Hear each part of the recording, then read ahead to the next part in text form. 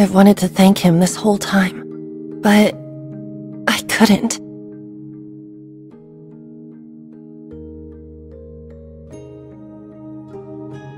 I couldn't do anything to save my family.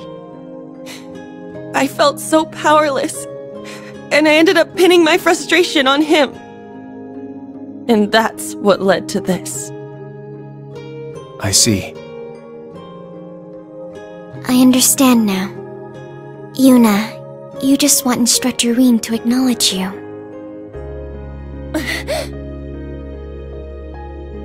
I think I'm the same. When I accompanied him on his missions, I was tasked with monitoring and supporting him. But he treated me like a child, kept risking himself to protect me, and took on all the burdens himself. I felt so useless. I'm no different. All I've wanted is for him to recognize my sword skills. I know I still have far to go, but I feel like what happened in Sutherland helped me grow, at least a little. Yuna, I believe this is your opportunity to grow. Huh? Instructor Rean left you a message. I'll play it now.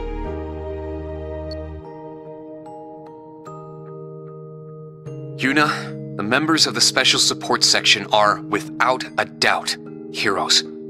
I can't help but think each one of them are truly great people.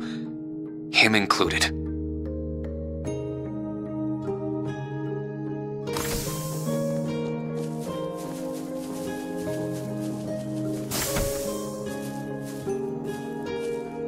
But are you okay with simply looking up to them forever? Right now, they're trapped, unable to protect their home. So who's going to be the one to protect Crossbell in their absence?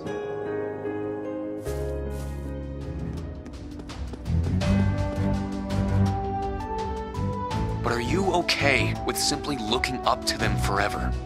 Right now, they're trapped, unable to protect their home. So who's going to be the one to protect Crossbell in their absence?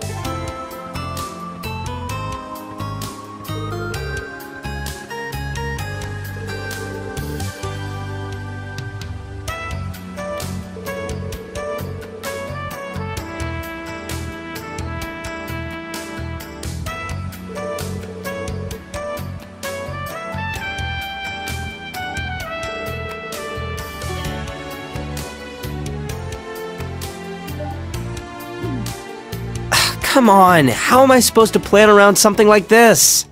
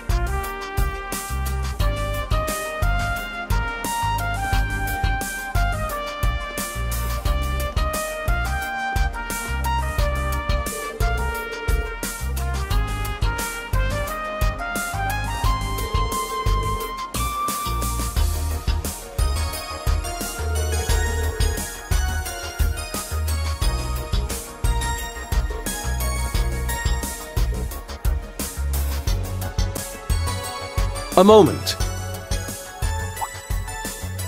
Since I have this chance, I'd like you to relay a message to the Chancellor and Rufus for me. Though my wings have been stolen and my blade lost, I yet have the gun and the rose kept safely in my heart. If you lose your way and take this nation in a poor direction with you, I shall send you another message. Your Highness. Message received, Your Highness.